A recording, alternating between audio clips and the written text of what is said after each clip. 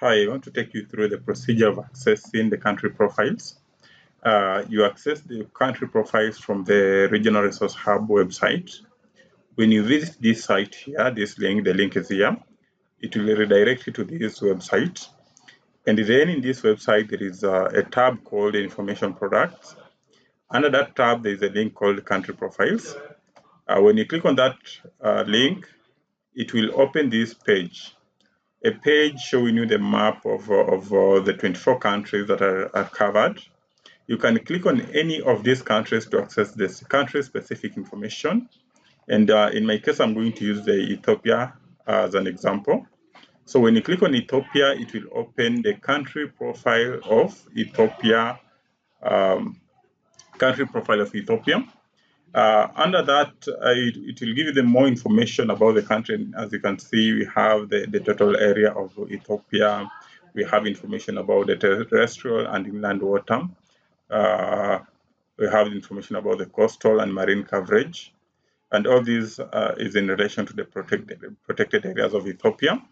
As you scroll down, you will see you can access the regional reference information system, particularly for that country that you clicked on. And in my case, it is Ethiopia. So when you click on this icon here, this logo here, it will take you to the regional reference information system of Ethiopia, which is this. So under that, you'll get more information about Ethiopia. You will get information about the protected areas of Ethiopia. As you can see, it is even given us a summary of, in terms of percentage of the terrestrial and marine protected areas in Ethiopia. So when you come and click on this first link here, protected areas, it will open up and show you the protected areas of Ethiopia. You can see it is showing the name, the designation, the area, the IUCN category, the status year, and the WDPA ID. So this data here is linked linked to the world database on protected areas. So as you scroll down, you will see the state indicators, which are indicators like the average proportion of marine key biodiversity areas covered by protected areas. Another indicator is biodiversity important areas index. We have another one which is forest area as a proportion of total land area. And we have the visitors to the protected areas index. So it is giving you that information in terms of graph. You can see the graphs on the values on the right. As you go down, there's a link to the pressure indicators. So when you click on it, you'll see the pressure indicators, particularly in relation to the protected and conserved areas of Ethiopia. So you have the agriculture pressure indicator, you have the change in population pressure indicator, and it is even giving you the values on the right in terms of graphs. There is deforestation between 2001 and 2016 inside and outside protected areas. Deforestation between the year 2001 and 2016 within protected areas. That is a repetition, but then the information provided, the first one is in form of a line graph, the second one is in form of a bar graph, and there are so many other indicators that you can go through. Then you have the response indicators, then you have the country profiles. So when you click on these, it gives you the links to more information about Ethiopia. As I'll show you, some of this link can be accessed here.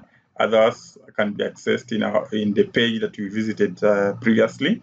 So when you click on any of these links, it will redirect you to the information about Ethiopia in those databases. For example, when you click on Convention of Biological Diversity, it takes you to the country profile of Ethiopia in CBD. And I'll be doing that, I'll be taking you through that. Then you have other country links, such as the information of Ethiopia in the World Bank country page, the information of Ethiopia in the UN data country profile, and the information of Ethiopia in the UN country profile, UNEP country profile. So if I can just go back one step, I'll take you back to this place. Just under the regional reference information system, you can see you have the data portals for Ethiopia, and these are just the links to the information about Ethiopia, some of which are created by Ethiopian institutions such as the Ethiopia Biodiversity Institute, and others are created by global institutions like Wildlife Conservation Society. On the right, you can see have the global links, and these links are actually the links that will take you to the global databases, but particularly to the information about Ethiopia. So there's information about Ethiopia in the world database on protected areas. When you click on it, it will take you to this link here. So as you can see, when you visit this link, it will give you the summary information about the protected areas of Ethiopia. And on the right, you can see it is showing you 99 total protected areas in Ethiopia, 17 of which have are with management effectiveness evaluations. When you scroll down, it will give you more information. The coverage of the protected areas, terrestrial protected areas, is 15.74%, and it has even given you the area in terms of square kilometers. When you scroll down, you'll get the infographics that will give you more information about the protected areas of Ethiopia. You can see have the management categories, we have the governance types of the protected areas in Ethiopia.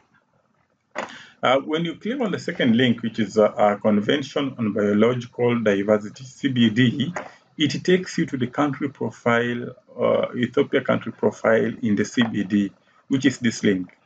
So you can see it has taken you directly to the information about Ethiopia in the CBD.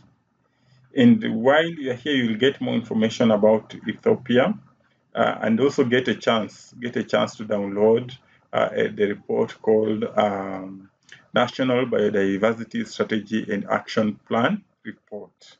So when you click on this link here, you get the report downloaded in form of a PDF.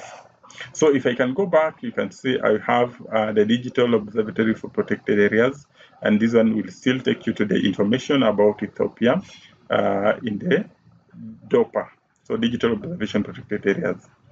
Similar to the last link, which is National Biodiversity Strategies and Action Plan, is actually a link that you will download this report, which you can also download from the CBD. You can also come and access the information in the data portals here by just clicking on the link. It opens those portals.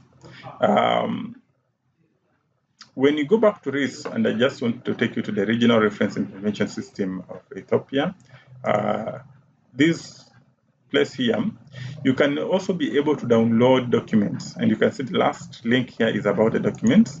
And you can come and download the State of Protected Areas and Conserved Areas in Eastern and Southern Africa report. We call it SOPACA report, particularly for Ethiopia. And you can download many more reports from this country profile. From the Regional Reference Information System. Thank you, and that is the end of my presentation.